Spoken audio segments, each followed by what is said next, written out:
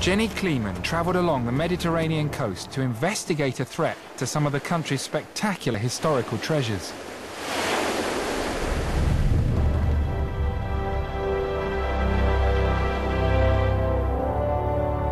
Turkey is full of ancient Greek and Roman ruins, like these at Perge. Entire towns and cities are preserved, giving us unique insights into the ancient world. So this is the theatre of Perge. Wow! This is really something. One of Perge's head archaeologists, Ingi Delaman, showed me around. It's a huge theatre. How many people could sit and watch? About 10 or 15,000 at the most. As many as 15,000. At least 7 different civilizations have settled here over thousands of years, from Neolithic times through to the Greeks, Romans and Persians. Archaeologists are only just beginning to piece together their stories. But it's not easy when some of the most important artifacts, which have lain undisturbed for centuries, seem to be slipping through their fingers.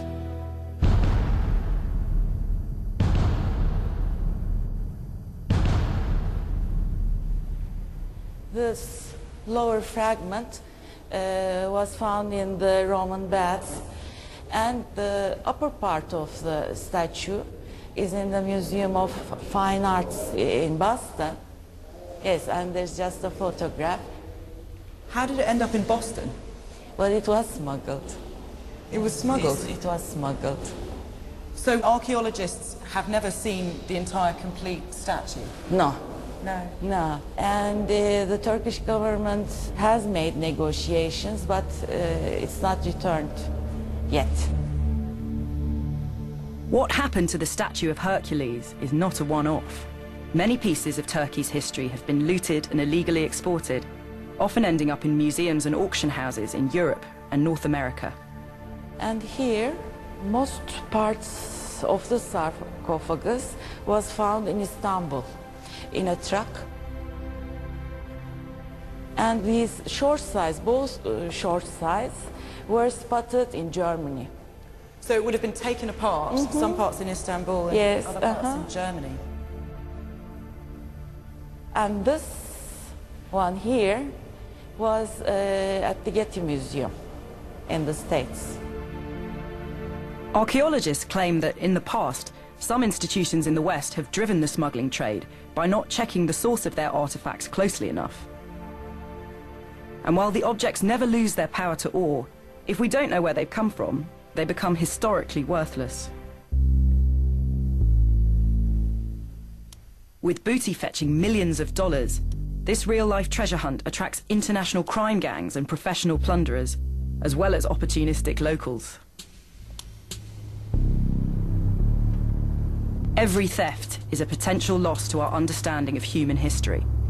But guarding hundreds of rambling sites across the country is a tough task for the government.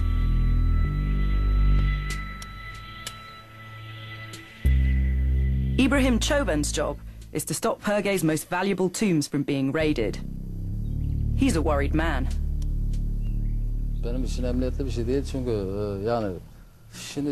This is a dangerous job. My life's at risk. The looters don't come empty-handed. They're armed. I don't have anything. Do you think there's a lot of looting going on around Perge? Yes, it's happened before. For example, my own cousin's involved in this. His house is just there.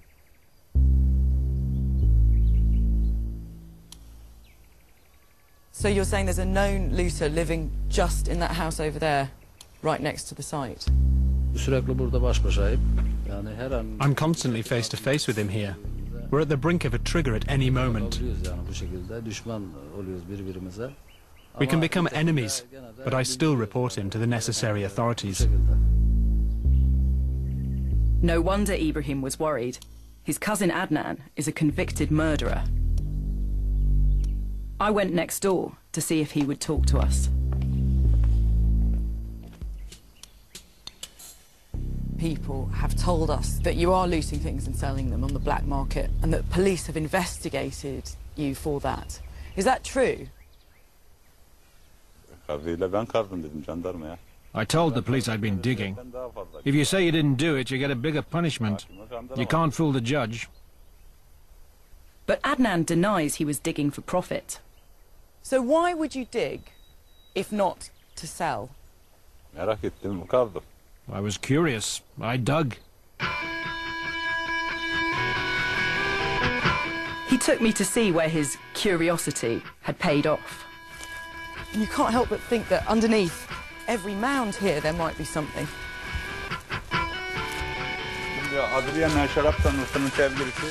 I excavated the statue here. And another piece of it should be buried over there somewhere. It was just under 3 meters in height and weighed 3 tons. In this case, Adnan handed over the huge statue to the local museum. But the reward money wasn't to his satisfaction. They gave me 100 lira. I went to dinner with 3 friends and it wasn't enough to cover the meal. I had to pay from my own pocket. But if you know that there are people who are prepared to buy this sort of thing from you, isn't it tempting when you find something that big to sell it to them? It is.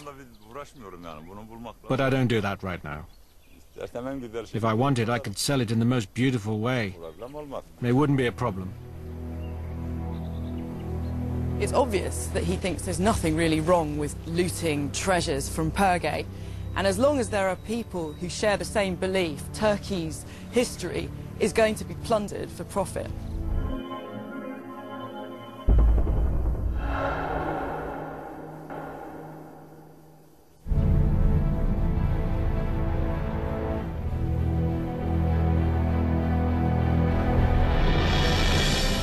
For the next stage of our journey, I headed east to another of the country's most famous landmarks, at the very heart of Anatolia.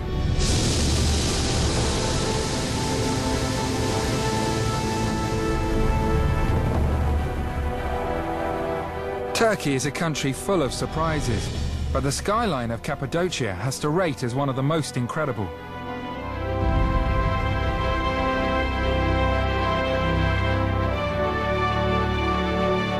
Every morning, dozens of visitors take to the skies to soar over another world.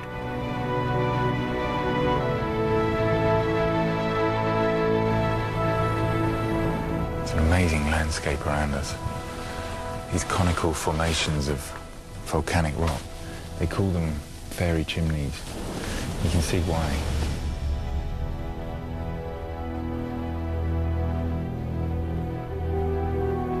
It's a magical, prehistoric place, where early residents made their very own fairy tale homes. You can see there's a cave down there that's been hollowed out over there, if you can just make it out.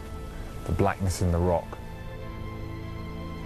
Humans first started carving out these homes thousands of years ago. And there are still communities of cave dwellers living in this area. This is my grandparents' property, and we take over from my grandparents, and now my parents are using there. Ah. Rafiq Chifchi, who now runs a local restaurant, grew up in these caves. And he's my father. His name is Hassan. Lovely to meet you, Hassan. Hello. Hello. My mother. And my wife, Aisha. All right. This is beautiful. So this is the main bedroom in the house, is that right? Yes, yes. Your roots, where your family is from, is very much from the caves, but you live in a house now. Yeah, I do, but the reason is, I mean, my wife, she is a modern lady, you understand? Your wife is? Yeah, my wife is a modern lady. For her, is living in a cave is a bit, you know, funny, because she didn't grow up here. Do you miss living in the caves? Yeah, of course I do, because if you say, why, I grew up here. I used to climb around these rocks like a fox. In that time I was kid.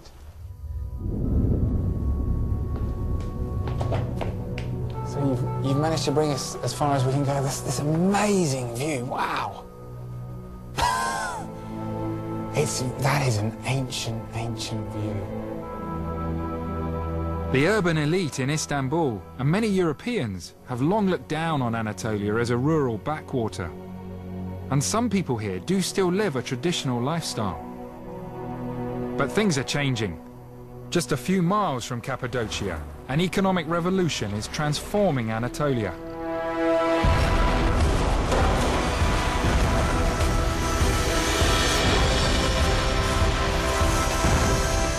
Towns in the area have been turned into billion-dollar export centres. They call them Anatolian tigers.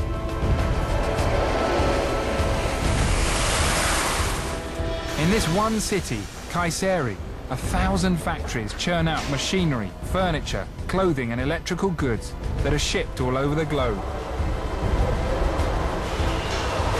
Look at the size of this place. Your factory is huge.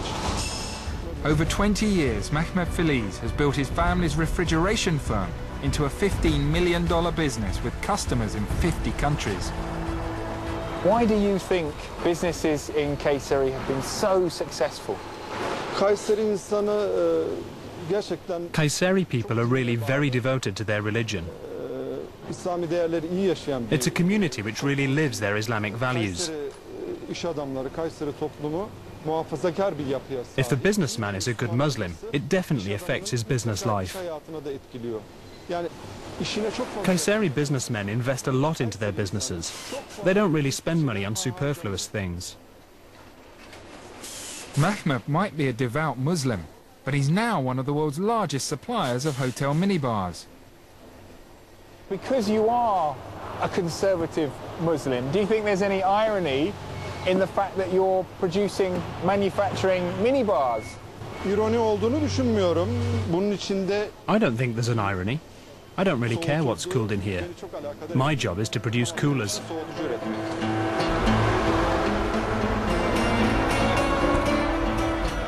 The emergence of the Anatolian tigers has created a new business powerhouse at the center of the country, run by conservative Muslims. At the business park's dedicated mosque, instead of a factory tea break, 10,000 workers take a prayer break. Men like these now make up the core support of the country's ruling party, the AKP. The country's president is himself from Kayseri. But even with a pro-Islamic party in government, conservative Muslims aren't having it all their own way. In the Turkish capital, Ankara, Adil Rey's been examining one of the most divisive issues in Turkey.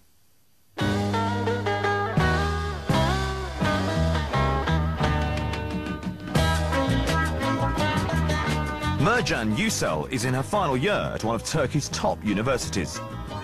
She's shopping for back-to-school essentials. How do you decide what kind of hairstyle is then appropriate? We don't prefer these one or these ones because it's very fashionable. Oh, too fashionable. We don't need fashion. Too trendy. Yeah. Yeah. Okay. We don't need to seem beautiful. So you're looking for the ugliest wig? Yes. Yeah. Mercan's a devout Muslim. She considers a headscarf a vital part of her outfit. But because it's seen as a religious symbol under Turkey's secular constitution, she's not allowed in university buildings while wearing it. So she's going to bizarre lengths to get around this ban. So Mercan, tell me why have you chosen this particular wig? Because this is long and Okay. this will hide my scarf. This will satisfy the university. So it's a simple case, if you don't put this on now, you can't get a university education. Yes, that's true. That must be a really difficult thing to do. Yes, yes. You feel like a clown. The ban on headscarves is the most powerful symbol of the struggle between conservative Muslims and secularists for the very soul of Turkey. The pro-Islamic government tried to reverse it and was overruled by the secular courts. The ban means many devout women like Mercan feel they're being denied an education.